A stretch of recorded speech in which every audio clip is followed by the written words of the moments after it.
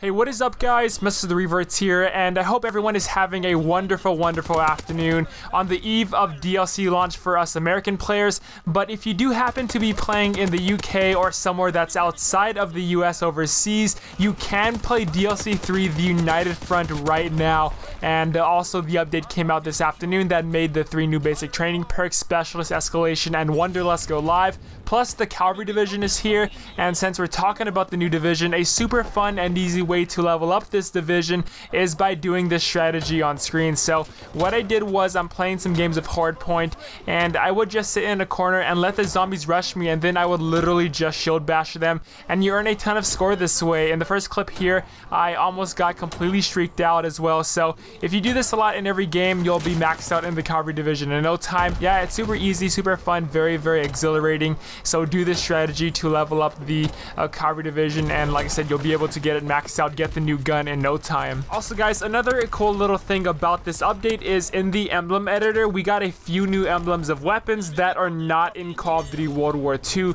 And as we have seen in the past before, the weapons that have appeared inside emblem editor usually come to multiplayer within a few days. The first gun I believe is the new ZK383 SMG, and then going to the right, I believe this next gun is the AVT-40, which is a teaser from the little Calvary division image we saw during Sledgehammer's weekly update last week, and it's kind of similar to the design of the SVT-40. However, the gun fires fully automatic. And then the next weapon we have is like a little melee weapon, and it's kind of like a little dagger that soldiers would hold in between their fingers. And finally, this last weapon, I believe it's called the Delisle carbine, which was used by the British, and it's designed with an integrated silencer attachment, so that's pretty cool.